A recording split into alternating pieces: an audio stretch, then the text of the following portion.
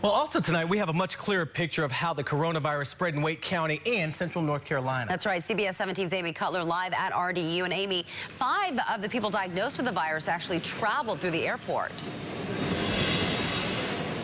Yeah, Angela, Marius, we know that conference ended February 27th, but Wake County tells us they didn't start experiencing symptoms until a full 2 days later.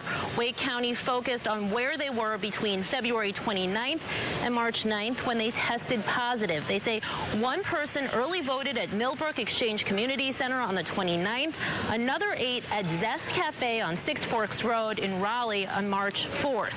Between March 2nd and the 6th, several people traveled to and from Boston through RDU. They also worked at Biogen and RTP while showing symptoms. Wake County says they will contact you if you were in close proximity to these people. Zest Cafe now closed while they clean.